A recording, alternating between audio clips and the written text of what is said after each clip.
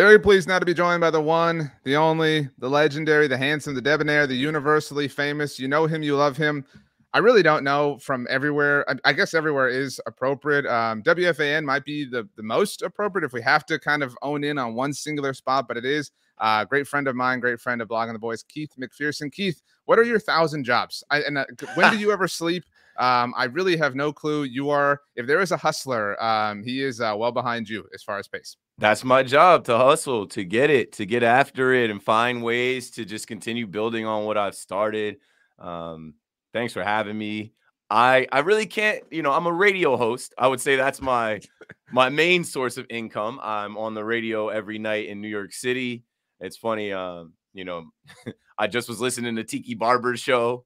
So for the Dallas Cowboys fans that are familiar with, obviously, Tiki Barber and the Giants, I am a Cowboys fan that goes on air on the station that literally has Giants great hosting and all Giants fans listening. So I'm a little bit of an odd, person in that sense, but like I'm a Yankees fan and that carries me through. I'm a Nets fan as well, but that's misery. And yeah, like I've done MLB Network. I had the show on MLB Network last year. I had a baby, so I stepped out of that this year, but I was just back on there. I do Bleacher Report streams, talking baseball, talking basketball. And the funny thing is I played quarterback in college. I was an all-state quarterback, state champion my senior year. And I've kind of just figured it out everywhere but football. My fandom in baseball and basketball has carried me, but I think this is the year that I expand more into the NFL coverage, more talking football, which I played, so I can speak at a different level. And I'm a Dallas Cowboys fan. How about them Cowboys? I think I'm going to start leaning more into that. No, I mean, I think you should. Again, you're just everywhere all the time. I feel like every app I have, there's some level of like Keith infiltrating it, which is a good thing. I think if I know you shared your July 4th story, people should go to your Instagram reel that you had. That was really, really cool. But I mean, I feel like if you look up like modern, like I used to call myself a blogger, and then I used to call myself like an internetsman, and like I don't like content creator, such a weird label, but whatever that is, if there's a poster for that, I want you to be on the cover. You mentioned the baby. It looks like you and the family are doing well. You forgot the cat. I enjoy the cat's appearances on your Instagram every now and then. You mentioned you're a Yankees fan. I feel like there's obviously really popular crossover between Cowboys and Yankees fans. I get it way worse, I think. Like, not to make myself a martyr, but like being a Cowboys and Astros fan is a really upsetting thing to like the DFW enthusiast. What happened to the Rangers? The Rangers had Dallas Cowboys night like a month ago. You're supposed to be a Rangers fan. They're good this year. See, like I think people don't understand. Like you and I are similar ages. I'm 33. So like growing up, I grew up in South Texas, like near the border of Mexico. So obviously the Cowboys were like the team. The Texans didn't exist. I'm a Spurs fan because San Antonio is like the closest, big city. And the Astros were just kind of like, I have family in Houston. So it all kind of like, melded together that way. So like, you agree certainly, although I know you're a Nets guy, like this, like you have to root for one city thing is stupid to me. Like you can root for whoever you want. It is stupid, especially now, right? I understand in the 80s when you had to listen to your local radio or your cable TV only showed you one team. But now we're in an era where you can get every game. You can buy a package to watch any team in any market. And then with the internet, with social media, it's easy to follow all of your team accounts. I can follow you, Blogging the Boys, and live in Idaho and be fully up on the Dallas Cowboys. And yeah, I'm a Nets fan, but I was a Bulls fan first. When Jordan retired, I'm from New Jersey. I just went with the home team because I wasn't going to follow Jordan to the Wizards. And then the team came to Brooklyn. And I don't know. I tell people root for who you want to root for. Everybody's story is different, and try and stay down for your team. Stay loyal.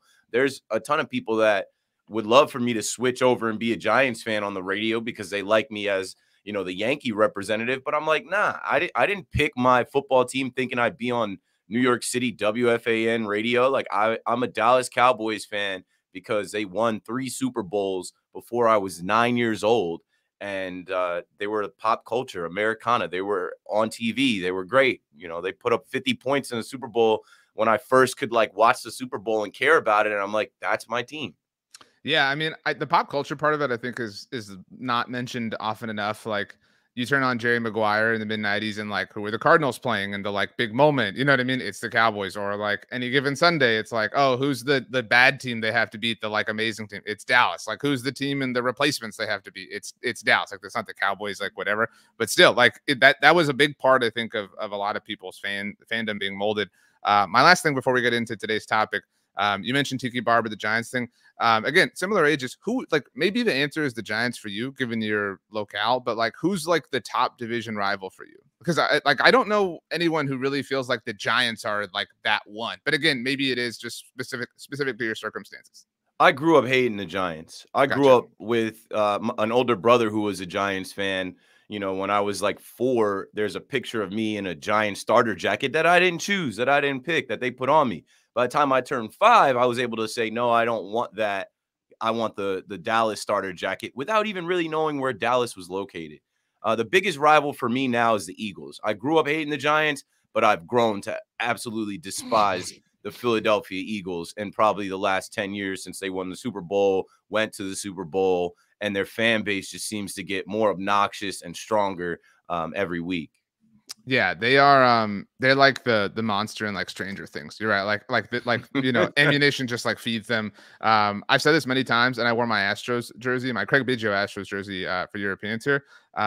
This could never happen, obviously, with the Cowboys, but like the fact that my baseball team has a world title against the city of Philadelphia is like, I know, I'm sure you're not fond of the Astros, but like that's just a special kind of sweet. You know what I mean? That like, again, the Cowboys and Eagles could never meet in the Super Bowl, so like I could never totally achieve that. But yeah, so shout out to the Phillies for losing the World Series.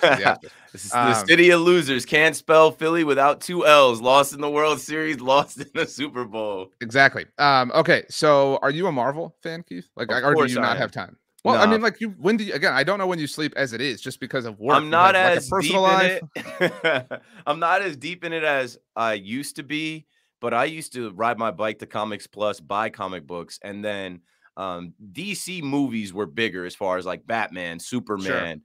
But then when X-Men came out, the Marvel comic universe took over cinema, and what they've been able to do in the last 20 years since I went to, you know, my birthday party to see the first Spider-Man in like 2002 or 2003, they've dominated.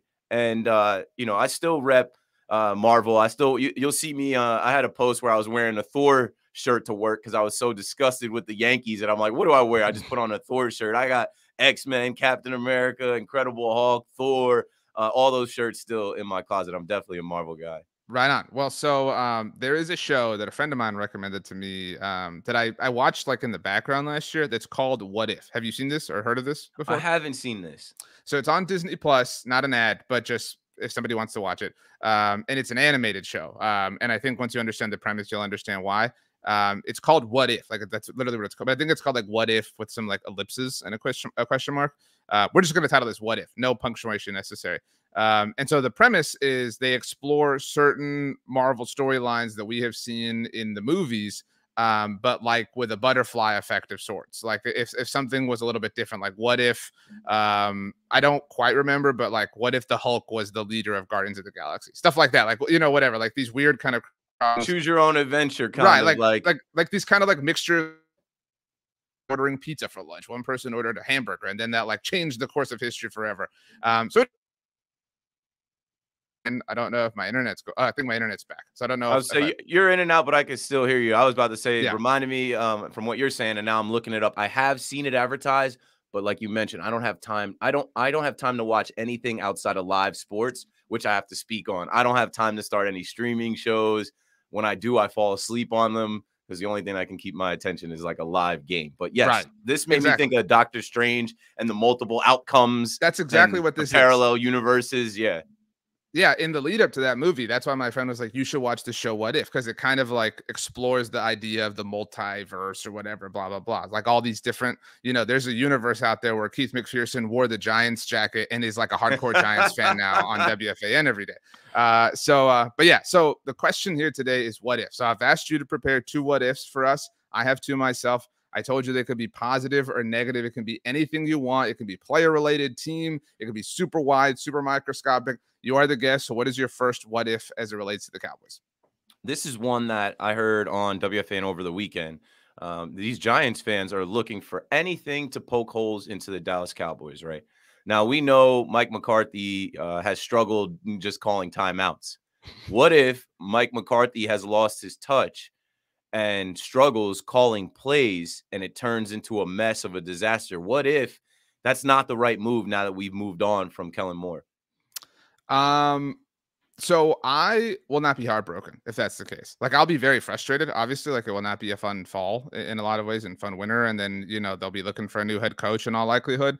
But the point I brought up when they first, like, went down this path, is you have to see this. Like you have to know. Like, you cannot let the Mike McCarthy era go by without understanding this, without letting him call. Like, the dude, whether you believe it was all Aaron Rodgers and he was just there, just hanging out, whatever, the dude won a Super Bowl calling plays, like, on offense. Like, you have to see, like, and the analogy I brought up is like, what if, I don't know, the Vikings hired Dan Quinn? Like, I mean, that doesn't make sense, but still, like, what if the Vikings hired Dan Quinn and they were like, oh, we don't want you to call plays on defense? That would be so stupid. Like, you know what I mean? Like, we would sit here and be like, y'all are so dumb.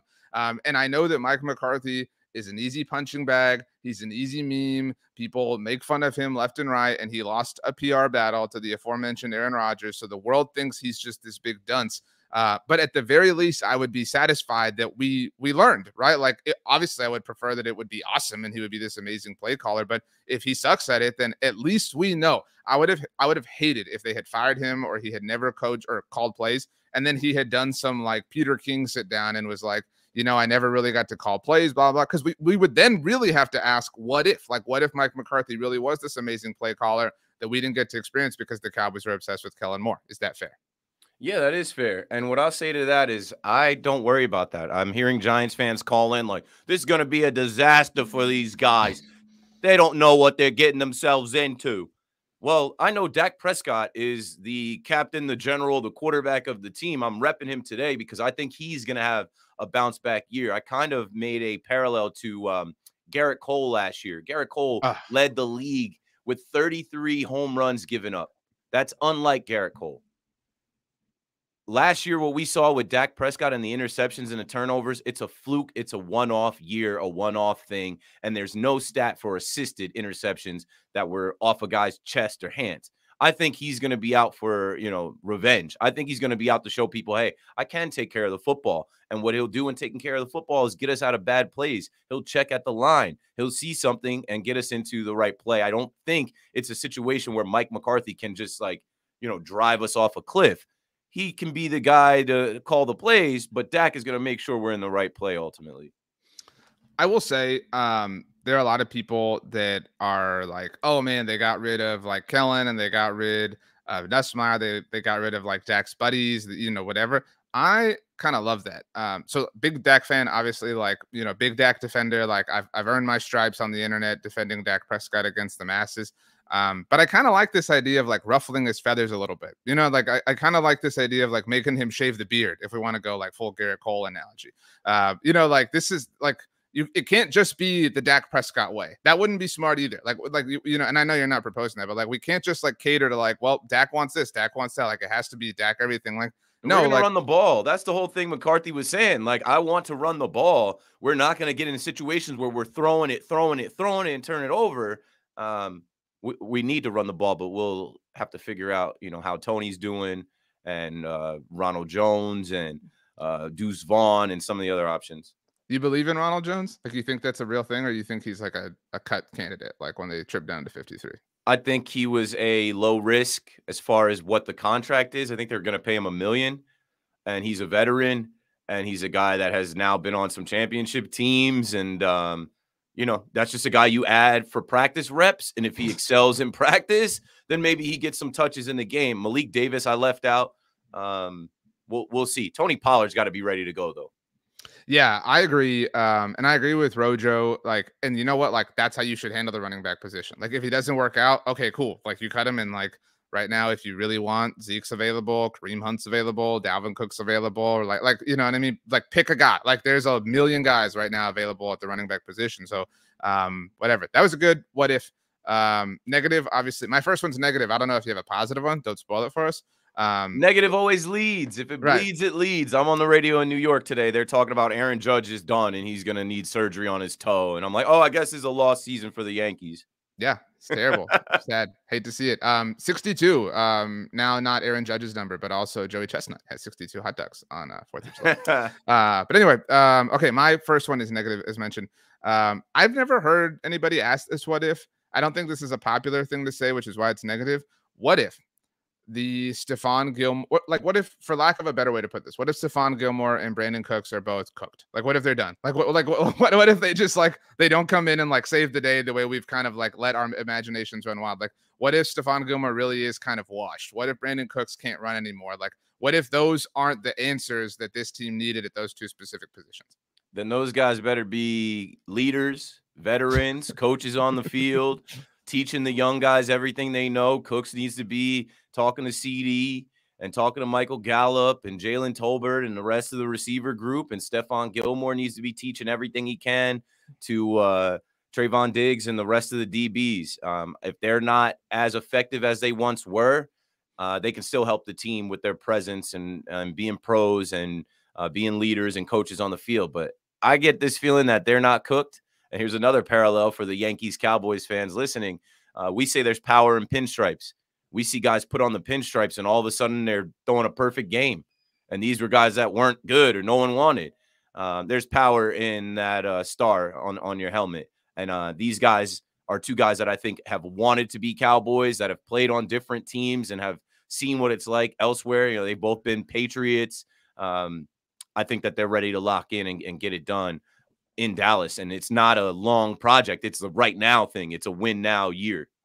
I've said this already many times this offseason, but when they traded for Gilmore, I was kind of shocked. Not that I think Gilmore sucks or anything, but I was kind of shocked at how Micah and Trayvon and everybody reacted. Like how they were like, "Oh man, we got the guy." Like I always knew Stephon Gilmore was a guy, you know what I mean? But I just never regarded him as the guy. And so that they were freaking out about that, it's cool.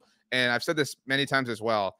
When the Cowboys signed Gerald McCoy in 2020, that was at the beginning of the McCarthy era. I likened that to the Charles Woodson signing that the Packers had, because it was man, you've got this young team, these young dudes that have been there and done it, but they don't, they need that big brother. They need that that dude. I agree with you. There is power in pinstripes. There is power in the star, whatever. But if you give somebody who, independent of that, has enough power on their own, and then you give them that, it's like Nas, you know what I mean? It just takes off to a different level. So I do think there's something to getting these high reputation dudes and then giving them the shine that in this case the Cowboy star provides. And I do think that is a rising tide that lifts all boats.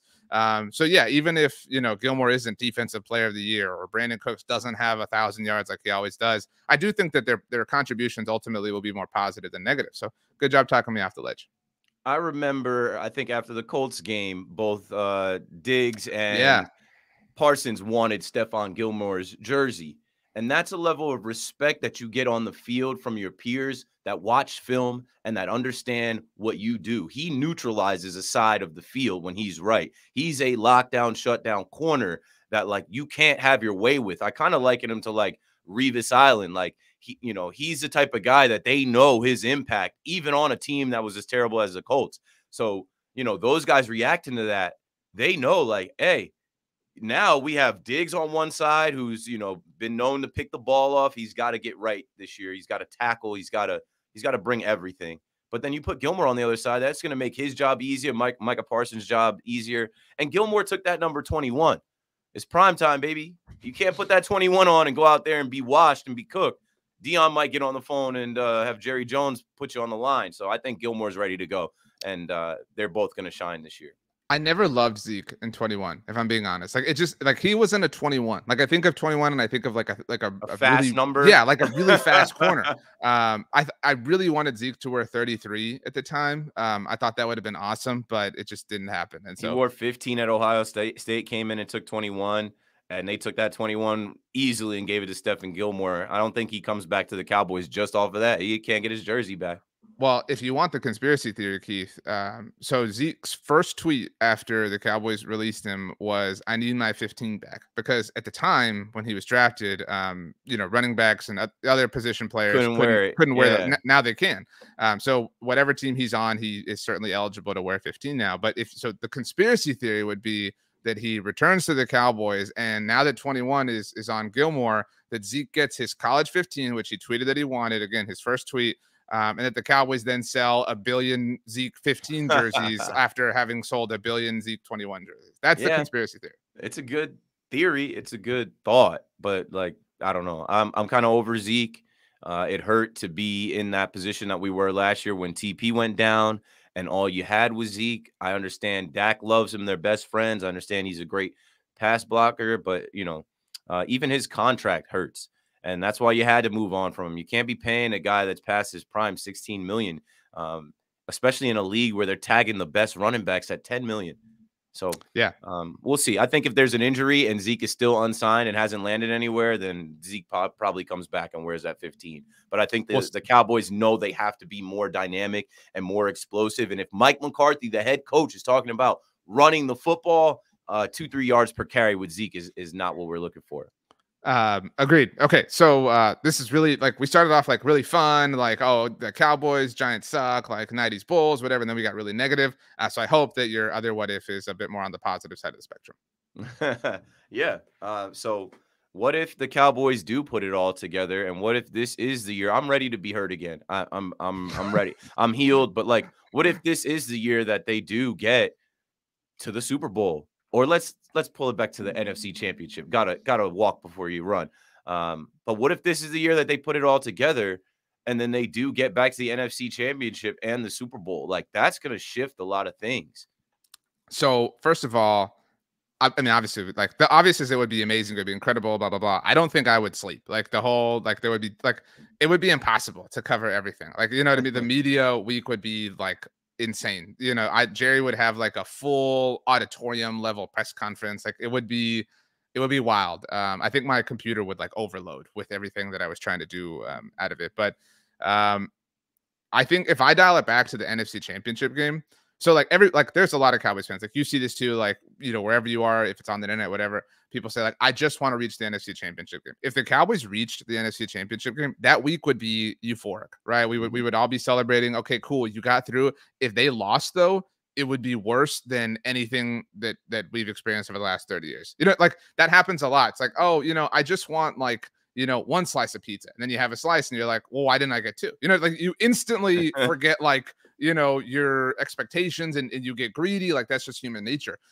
So like, as much as like the consensus can say, I just want to get there, if they got to the title game and lost, you mentioned scars and getting hurt, it would hurt people worse than the Romo bobble, than Dez catching it, then like pick your tragedy. Like, it would be a million times worse. But if they won the NFC title game, I'm a big believer in, and I told a lot of Eagles, people when I would do their podcasts at the time when Philly was, reigning champions, I was, because they would like rub it in and make their jokes, and they would laugh, and I'd be like, I don't think this is funny. Like, you earned this. Like, you have every right. Like, you should rub it in people's faces every chance you get, because that's the whole reason. Like, we care, we follow, we love teams, we let them affect our moods as much as we do.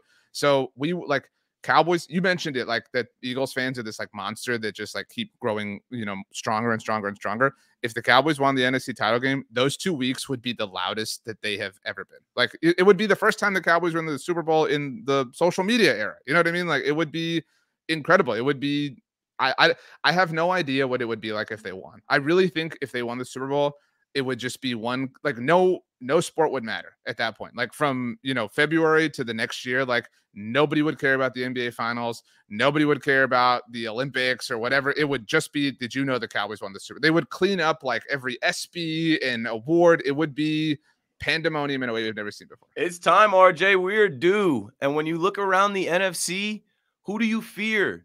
The 49ers with Brock Purdy coming back, what's he going to be like in year 2? Sophomore slump? Is that elbow okay? Okay, the Eagles in our own division, but I'm just a believer in the fact that, like, when you have a run like the Eagles did, it's hard to do it again. You're not surprising anyone. Now Hurts has all the money, and yeah, they had a good draft, but like, we can beat them. If if I recall, we faced each other with backup quarterbacks. Let's face each other with Dak and Hurts on the field for both games. And I guess you can look around the league and point to. There's no one else I can point to. Aaron Rodgers is playing for the Jets, right? The Green Bay Packers aren't going to knock us out. The 49ers, I think, are going to take a step back. The Eagles, I'm not too worried about. Who out? I don't know. There's no real NFC team that I'm like, they stack up better than the Dallas Cowboys. If the Cowboys stay healthy and put it all together, they very well could be back in the NFC Championship this year. Yeah, I mean, you have to stretch. Like maybe if you're somebody that believes in the Lions, if if you don't think the Vikings were frauds last year, if you believe in the Giants. Oh, let me right? guess, the Saints are gonna do it with Derek Carr. Well, that's or the Rams maybe bounce back. Maybe there's more health. Nah. But like again, like those are bigger ifs than even the Cowboys if. What if they made the Super Bowl and lost to the Chiefs? Like how would you feel emotionally? If they made it to the Super Bowl and lost to the Chiefs, it would obviously hurt, but it wouldn't be as depressing as losing in the NFC Championship because we would get that run. We'd get the 2 weeks leading up to the Super Bowl. Right. It's in Vegas this year. You know how many Cowboys fans have it on their bucket list? The next time the Cowboys go to the Super Bowl, I'm going. And Vegas is a destination that can accommodate thousands of fans. And I mean, if they lost to the Chiefs, that'd be crazy. But that's another thing. I don't think, the Chiefs could get there, but I don't think they're winning back to back.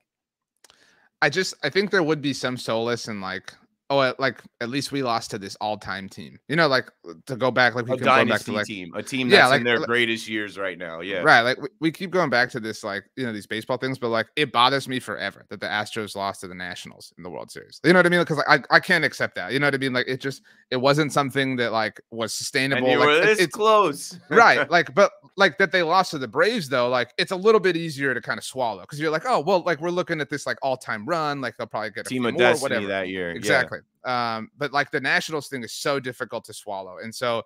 But that being said, like if they lost to the Chiefs, I think you're right. I do think the initial like fallout would be terrible.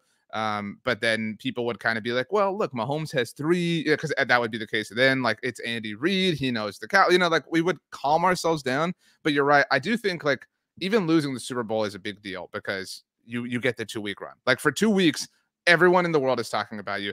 And I will say, if the Cowboys are gonna like, Andy Dufresne get to the other side in any city, it would have to be Las Vegas, right? Like what is the most appropriate city for them to like break the curse? Like it would be, Las Vegas. So, the Davis family looking at the Joneses, like welcome in. You got back before we did, and actually, like the Raiders. Did the Raiders get to the Super Bowl? Yeah, with Rich Gannon. Yeah, they lost to the Gruden Bucks. So. It's been a while. The Cowboys fans, Cowboys Nation. We need it just to get back to a Super Bowl so that those memes of like, oh, the Cowboys play their games on the History Channel, or right. It's been since '96 since the Cowboys went to the Super Bowl NFC Championship. Like that's too long. There's a whole generation of young Dallas fans that are pretty much Dallas fans for no reason. At least we can say we jumped on the bandwagon when they were going to the Super Bowl consistently and winning them. I used to say my favorite way to put it, there's a lot of embarrassing ways, but my favorite way is the last time the Cowboys won a Super Bowl, we're in the title game, pick whatever you want. John Elway did not have a Super Bowl win of any kind. He since then obviously won 2 as a player, retired, sat out the mandatory period, was enshrined into the Pro Football Hall of Fame, began a whole new career in football management, which was obviously aided by his, persona and who he was as an NFL quarterback, became the general manager of the Denver Broncos and built his own team that won a Super Bowl, which literally included one of the greatest Dallas Cowboys players of all time in DeMarcus Ware, who now, after winning that Super Bowl, has sat out the mandatory time and is now also going into the Hall of Fame. Like it's just it's so much time, and we consume so much football, and you work on so much football, and the time just keeps going by, and we're waiting on this team. Like we're in another championship window, right? We were in a championship window with Romo, Dez, Witten. Now we're in another championship window with Dak and CD and Micah and Tank and this defense and now this offense. And it hurts to think that if they would have been able to score 20, 21 points, they would have advanced last year. But now I just look at it like, why can't it be this year? My final what if is positive, but has like a a hint of negative, but that's like life as a Cowboys fan, as you well know. I said I'm ready to be heard again. I've heard this comparison before. I don't think it's apt, but I've heard people compare the Cowboys to the Sixers in terms of like not being able to break out of a certain part of the playoffs. No. I know, but hear me out. So so Embiid wins MVP, like, and Sixers fans like, oh, blah blah blah blah, and then like even after the finals, people are like, I'd still take him over Jokic. Like, what are you talking? You know what I mean? Like, it's just the dumbest thing of all time. He folded, but right. Yeah. But so my point is, or my what if is, so like to kind of take things back, the night of NFL honors, I was just kind of doing my standard, like getting things ready for the site and whatever for the next day, just kind of quietly. And then all of a sudden it's like, oh, Dak Prescott wins, Walter Payton, NFL Man of the Year. Like, holy crap, batten down the hatches. Like, we got to do all this stuff for this that like was totally unexpected, whatever. And it did feel like this low key, like kind of win. And obviously it's a prestigious award. And what's cool about it is it, honors who Dak is as a person, et cetera, et cetera. But so my what if is, what if Dak won MVP? Like just straight up normal MVP, but the Cowboys didn't win the Super Bowl. Like, I think we would cope the way that Sixers fans are coping about Embiid or the other Philly team. I know Hurts didn't win the MVP, but like Hurts having the season that he had, they're like, we have our guy now and he's solidified. Nah, we don't want MVPs. We want like MVPs are their team awards, but it wouldn't mean anything to you if Dak won MVP, but the Cowboys didn't even, let's say, make the title game. It would be hollow. It would be not enough. It would be second place. It would be deflating. It'd be like, that's cool and all, but we still didn't get it done. There would still be jokes written on Twitter every day. Like, okay, you have the MVP, but the MVP doesn't go on to win the Super Bowl. Like you use the Embiid comparison, like winning the MVP in the regular season, then failing in the playoffs. It just like tarnishes your MVP. Look at Jokic. Jokic didn't win the MVP. He went on to win the finals and the finals MVP. You got to get to the top. And, these other awards, like I think Micah Parsons should win Defensive Player of the Year this year. I think he could have won it last year. But I think he's, looking to do it this year, and they're going to use him in a way where he'll be able to, possibly pad his stats. But like these individual awards are not it. This fan base is starving for and needs a return to the Super Bowl and a Super Bowl win. I agree with you. I think at times I've been guilty of being one of these. I think there are people that sometimes, because we argue on behalf of Dak and have before, for Romo, like, again, you've had those arguments where it's like you're arguing with somebody who just doesn't get it. They want to talk about like wins or interceptions, and they're just like diluting it down to this one teeny tiny point that is so dumb and so frustrating. So we get like so over defensive of these quarterbacks that we then like, again, we're too far past. Like, we don't see like the flaws, or we're like over magnifying what they offer. And so I do think if Dak were to win MVP, I don't think this is the case with Micah yet, because nobody hates Micah. Like, there's not a Cowboys fan who hates Micah. There's a lot of Cowboys fans who hate Dak, obviously. Micah's at the Michael Rubin white party with Tom Brady and OBJ and Joe Burrow. And Dez was there too. Yeah. Micah Parsons is like a face of the league. That's what I'm saying. Got one of the top selling jerseys. Like, people love him. He's universally loved. I think Dak winning MVP would be like a small, it would not be the Super Bowl, obviously, but like, I do think it would be a small victory for some people. It would be this big, like, I told you so. Like, I told you he really was this amazing quarterback. RJ, if Dak wins the MVP, that means we're going to have a hell of a September, October, November, some of December. Like, that means Sundays are going to be a lot of fun because he's putting up numbers. But ultimately, the fun that you want to have, because I say this all the time on air, in New York, I'm like, yeah, I'm a Cowboys fan, but it's not as fun as it looks. It's fun on Sunday to watch your team, and it's fun that they get primetime games and Thanksgiving and Thursday night football, Sunday night football, Monday night football, and they're able to win. But the game that you want the most is that first round exit, or in this case, this year, luckily we got the corpse of Tom Brady, and we got to celebrate for a week, but we kind of knew going into that Niners game, like, here we go with the Niners again. This is going to be tough. And when you lose that game, it hurts. It's a fail. It's a shortcoming. It erases all of the fun that you have for 4 months in the season. But if Dak wins MVP, like, yeah, we're going to be having a good time. Yeah, I told you it had a bit of negative to it. You know what I mean? But like, actually, before you kind of like said it, my what if was going to be like, what if it just happens? Like, what if they win the Super Bowl? So you took the good one. So I had to kind of like make lemonade out of the remaining lemons. Yeah, but it's all good. We're Cowboys fans. Like I said, the negative, we're used to the negative. Sure. It comes with the territory, right? It's hard being a Dallas Cowboys fan. We're used to it. Keith, this has been super fun. Everyone can listen to you on WFAN, and I think the best place is probably to follow you on social media because you're really good about Yeah. like I'm going to be here, I'm going to be there. Like it is a great like hub for everything that you do. So plug away, give us everything that we need to get the full Keith McPherson experience. Wouldn't be me if they didn't create Twitter and Instagram and TikTok now and even YouTube. What I said on my post yesterday, it was July 7th when I walked out of the corporate job that I was doing digital marketing for, actually working with guys like Saquon Barkley, Leonard Fournette, Todd Gurley, helping them post for like Gatorade or Under Armour. But I was a behind the scenes guy. I felt like a minion. I felt like someone that was nothing, someone that they could text at 1 a.m. because it's not 1 a.m. out west and you got to wake up and do something, or really just someone that was in a position to do what you're told. And this is 5 years ago when some of these corporate companies didn't really understand the power of social media, but I did. So what I did was take my corporate experience behind the scenes, working at these different companies in New York City for about 5 years, and when I got let go, I said, no more working for other people as far as like taking my knowledge and my skills. I'm like, I need to build my own. So I started to build my Twitter. I started to build my Instagram, and I'm blessed. It all came to me.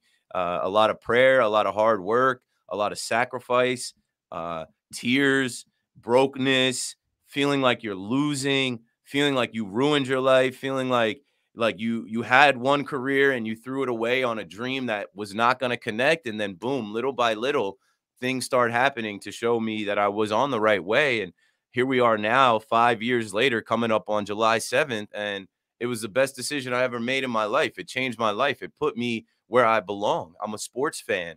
I played everything growing up. I care about sports more than I care about any other form of entertainment or any field or whatever. So you can find me at Twitter or at Keith McPherson on Twitter, Instagram. Everything's just my first and last name because I kind of went into this trying to be seen, trying to be heard.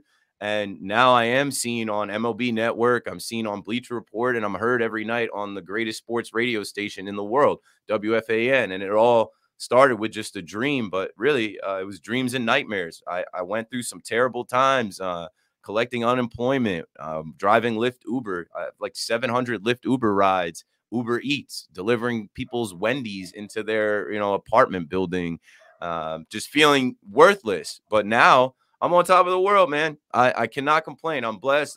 My son is 12 weeks on Thursday. I've connected with you just off of you being a sports fan and putting 2 and 2 together that, hey, you're a Cowboys fan. Even some of the other people in the Cowboys space have reached out to me. And I think now is the time this season to really start, expanding into Cowboys content. So I thank you for that. I thank you for bringing me into your podcast and just being solid. I told you I was a fan of yours, following you for years without ever connecting. So I appreciate what you do. I hope you're living out all your dreams, and I hope to keep working with you and connecting with you and the rest of the Dallas Cowboys nation. You're the man, Keith, and your story is really inspiring. It reminds me my dad would tell me when I was, kind of down trying to figure out my way.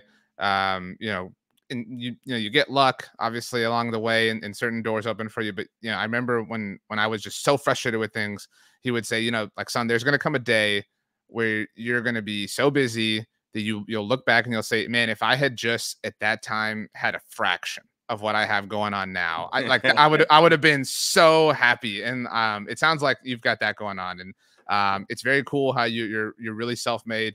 We're big fans of you at Blog on the Boys, and we'll always root for you, except when the Astros, sweep the Yankees in the LCS, obviously. But not gonna happen this year. But maybe we'll dance in the wild card round. That'd be interesting. I was at the 2015 wild card game when you guys knocked us out. I caught Kobe Rasmus home run and threw it back from section 204 right next to where the bleacher creatures are. That was me. Cool. If you can go back and find that tape, I threw it right over Carlos Beltran's head. But man, You can find like that's where like MLB's got the NFL lapped on that stuff. Like in like 3 minutes, I could go find that clip on. Yeah, You know in what I their mean? Like film room, you can yeah, find like Kobe Rasmus home run off of Masahiro Tanaka. I forget the inning where it went in the bleachers. It bounced up to me, and I'm the one that threw it back. I think that's they what I'm cut the saying. camera off, but you can see the ball come back, and that was me. But that's awesome, dude. To go with what you were saying before we close, you know, you got to go through it to get to it. People think that like because they see people making it on social media that they're just gonna start doing something and pop. Right? I put that video out, and people were like, "Thank you for saying what you said about getting no views or having no followers." I'm like, yeah, well, everyone starts at 0 unless you're already famous. And if you quit on yourself because only 4 people are watching your live stream and only 10 people liked your video, then like you're never going to build. And I didn't stop. And I got frustrated because what I tell people all the time is it was quiet for me. I wanted to be this content creator. I wanted to be this analyst. I wanted to be this host, this guy out there. But then I kept trying to go back to my old job being a social media manager, and I was applying to jobs and I was striking out. And then my wife, credit to her, she's like, stop confusing the universe. Who do you want to be? Do you want to go back to your old gig, or did you actually step out into this? And once I just said, like, you know what, it's going to be hard. It's going to be frustrating, but eventually it's going to get better. Now I'm booked.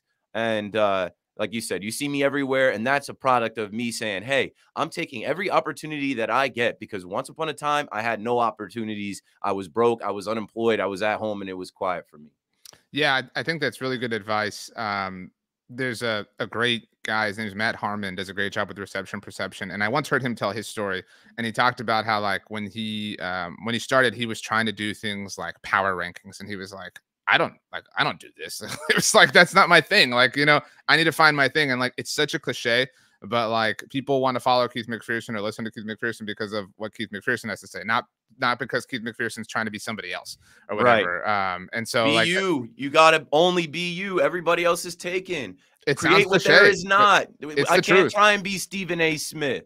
You know what I'm saying? Like, I can't try and be any of these guys that exist out here. I'm in New York. It's the hardest market to make it. I had to kick the door in being different. Even the fact that I'm a Yankees Cowboys fan is different. People try and hate on it, but I'm still winning. I'm still figuring it out. And now I know when I tap into the Dallas Cowboys fans this season, that's the biggest fan base in football. When Dallas Cowboys fans accept me in with open arms, that just puts another battery in my back. So I'm blessed, man. It all came through organically. That's well said. I think something that I help people that, you know, want to do whatever is what you said about sometimes there are no views. I'm fortunate that I have some tweets that like, I don't know if any of us are going to have tweets that take off in the future. I don't know what that looks like, but I mean, whatever. That's Elon Musk, a conversation for a different day. But for every like tweet or post or video or whatever that like takes off and blows up, I have 1,000 other that flopped and failed that, you know, nobody saw, like whatever. Like you gotta like, you're not going to bat 1,000. You're not going to bat 500.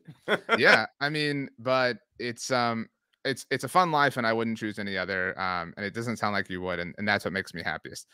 Keith McPherson, you're the best. As we sign off, I know you don't watch movies or TV or anything that isn't live sports. What if is on the board now? Well, so I was gonna say, give us a recommendation. It's summer, like people. I mean, like you and I love baseball, but not everybody does. Not everybody's cup of tea. So if somebody's looking for like something to watch, you know, for the next 3 weeks, they got some time before training camp starts. What's a movie or show you recommend? A movie or show I recommend that I've watched. I can say I've watched White Lotus. My wife put me on a White Lotus. Okay, that was pretty decent. Other than that, like I said, I don't have time. I just started The Idol on HBO Max, which is, I'm a big fan of The Weeknd. I just think he kills everything. And I was a fan of The Weeknd in like 2010 before he really got on. So I just watched that first episode last night, but I was falling asleep on it. Here's what I'll do. I'll tell you what I watch as a sports fan. I'm on MLB Network on Off Base. That was a show that, you know, I was one of the cast members on every show and helped create it. I stepped out of it, but I was just on it. I'll be back on it again. That's a cool show, first of its kind on MLB Network. But if you want to be up on baseball, watch Quick Pitch every night. They give you the highlights, Sports Center style of the whole league. Watch Quick Pitch on MLB Network. And, you know, football-wise, obviously NFL Live on ESPN, I love. You know, they just fired everybody at ESPN, but those people didn't lose their gigs. Those people are just going to get elevated. NFL Live is great. And in basketball, NBA Today And there's a ton of content on YouTube. I think we've gotten to a point where whatever team you like, whatever sport you like, you can find like a niche guy or gal or a couple people that cover that for you every couple days on YouTube. And that's how you become more of a well-versed fan. And that's how you kind of like fill your time with content that you love and that might also help you with your job. That's what I do. I really don't even have the time to watch like fake shows about stuff because it doesn't help me. I'll get on the radio and I'm like, I have to watch the Yankees, I have to watch the Mets, I have to know about the whole league. Football starting, I got to know about the Giants and the Jets, and I'm a Cowboys fan, so I'm always taking in that kind of content, sports related content. I think that's really well put. I don't think you're a soccer guy. Maybe at some point. But so I worked at the Fubo cliche TV, and that was the most I learned about soccer working at Fubo TV. But it didn't stick with me. It just kind of opened my eyes to like Champions League, Europa League, Bundesliga, and like all of those different soccer leagues. Yeah. Well, so I'm like, you're the cliche Cowboys Yankees fan. I'm the cliche Cowboys Manchester United fan. And so like, obviously it's difficult. Like that's a different thing. Like it's an international thing, but there's a YouTube channel that I follow, the United Stand. They have like 1.3 million subscribers. Like, you know what I mean? But like, to your point, like it's like create your own TV, you know what I mean? Create your own, consumption. Like there's something for every team. If you can put it together and put it out there, if you build it, they will come. Like that's for real. And that was my message, a part of what I was saying with my independence. Like there's no gatekeepers now. I snuck into the media because I built my social media. And it's like I kept having things on Twitter and Instagram that would do numbers. And then when they actually brought me in, they saw that I went to school for radio and television and I have a communication degree. I always got to add that part for people. Like I went to school for this stuff. It took me 11 years from graduating to get back into the media, but like that definitely helped that I had that stamp to say, oh, this guy studied and went to school for it. He has the talent, but he also has the paperwork to say that like, this is what he wanted to do. It just took a while. Everyone's story is unique and yours is awesome. Keith McPherson, thanks so much for hanging out. I can't wait to talk to you next time. How about them Cowboys?